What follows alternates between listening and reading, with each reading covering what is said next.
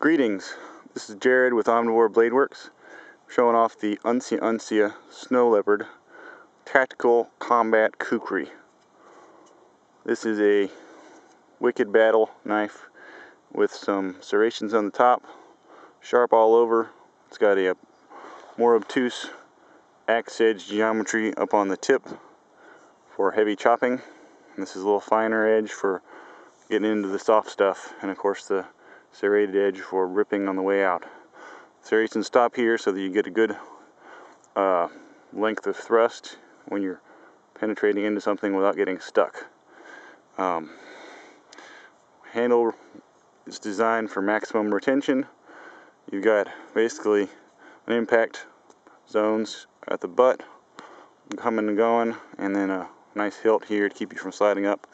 Also a thumb shelf so that when you do thrust, you get the palm of your hand right on this curved section, thumb on the thumb shelf, and you get a really natural feeling thrusting motion. I'm going to show you a little chopping here. This is not a sharp blade at all. I didn't even sharpen this before I coated it like I usually do. We got some tulip poplar here, and I just want to show you the cutting dynamics so that you can see how it handles in the hand, how it feels, sort of. I laid out the axe edge here, the tip edge, so that it hits kind of like a framing hammer, so that when you whack on something at about hip level, it's going to be perpendicular to your body, parallel to the ground. So you should be able to get a good strike. And like I said, this isn't sharp at all, but you get a lot of power with this design. And as opposed to a curved bladed tip on a regular Khukri, I think you get a little more control with this flat edge. And I like it so far.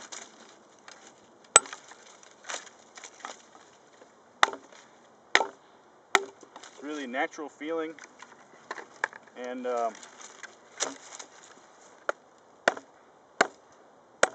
you can see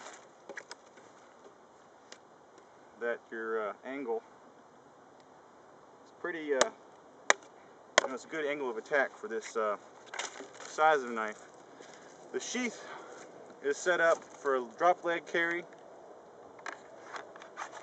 It's just a friction fit, typical Omnivore Blade-Works sheath, in that it's heavy duty Kydex with a little bit of micarta in there to keep things from moving. You just basically draw it up about 5 inches out, and then you can come forward. So it's a lot faster. Instead of having to come all the way out of a full Kydex sheath, we just come out the front, and you get into the fight that much faster. This sheath is attached to my Safariland leg holster or drop rig, and it's on a MLS quick detach clip. You can see this. It's got a 3-bolt pattern, which is standard for Safariland. You can go either way. The holes go all the way through, and of course there's also some eyelets, so you can lace it to some things also. It's kind of big, but the reason is because I wanted to use this MLS clip.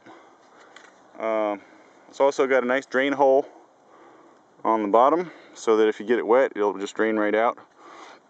Blow the grit out of it if you get it dirty.